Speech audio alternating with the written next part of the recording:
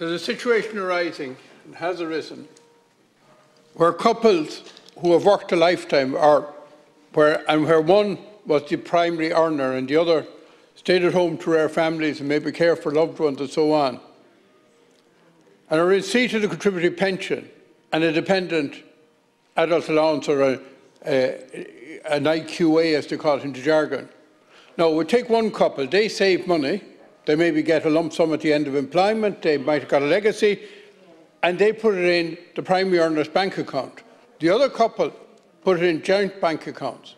Now, in that situation, if the savings of a lifetime go over 150,000, the dependent adult allowance is decreased. If they put it in the single bank account, which nobody would recommend, they get the whole lot. Okay. And thank you, Deputy, for raising this. Recipients of the contributory state pension can claim an increase in their pension in respect of a qualified adult subject to a means assessment. A qualified adult is the spouse, civil partner or cohabitant of the pensioner who has been wholly or mainly maintained by that pensioner. The means assessment reflects the fact that there is an expectation that people with reasonable amounts of income or capital are in a position to use these resources to support themselves, so that social welfare expenditure can be directed towards those most at need. Entitlement to the contributory state pension is based on a person's social insurance record, and the personal rate of payment is not subject to a means test. Only the spouse or partner of the claimant is means tested.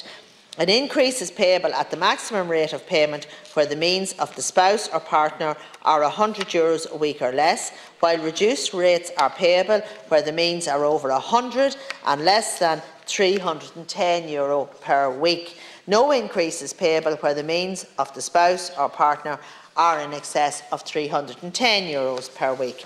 The means assessed include income from employment or self-employment, non-social welfare pensions, and the capital value of savings, investments and property other than the family home. It should be noted that the value of the family home, regardless of who is the legal owner, is never taken into account in this assessment. Where savings, property or other assets are held jointly, the spouse or partner's means is taken to be half of the total amount. It is a matter for each couple to decide how their finances are arranged, and the Department has no role in this. The current means testing arrangements are based on the actual means of the spouse or partner at any given time. I'm sorry, we can't. Can I just make just to say, Minister, just 1 minute indulgence. In 30 seconds. Minister, society always recommends that where there was one earning and the other, they would share joint accounts, and that the primary earner wouldn't control all the finances.